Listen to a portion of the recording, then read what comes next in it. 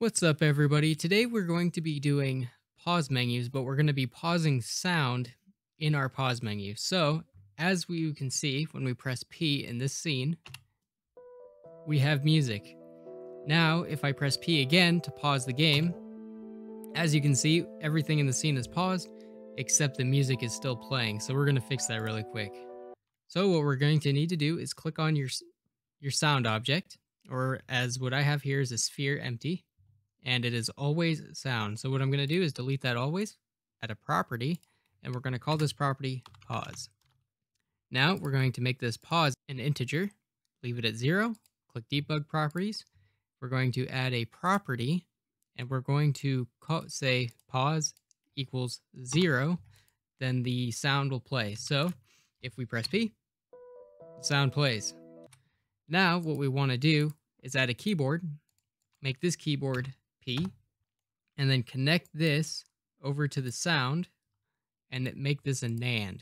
So this is very important that you make it a NAND, because that way it is not replaying the song, it is stopping the song.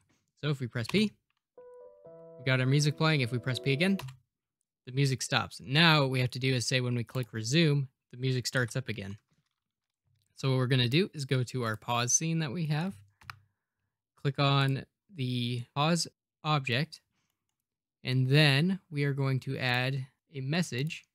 So when we click on here, so when mouse over and left button are activated, it will activate the scenes back to unpause the game and also give the message unpause.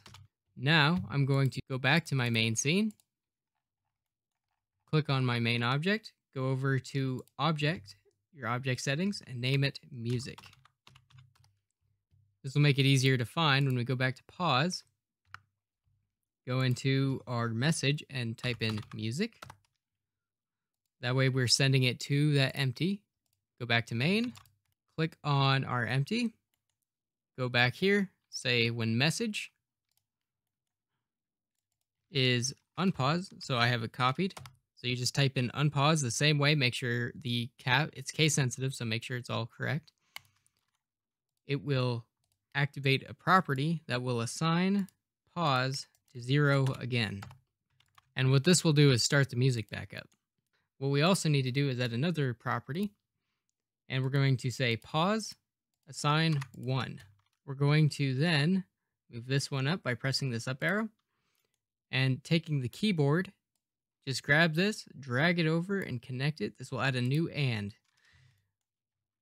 Then pause assign 1. So when we press P and the music starts playing, we start playing our game.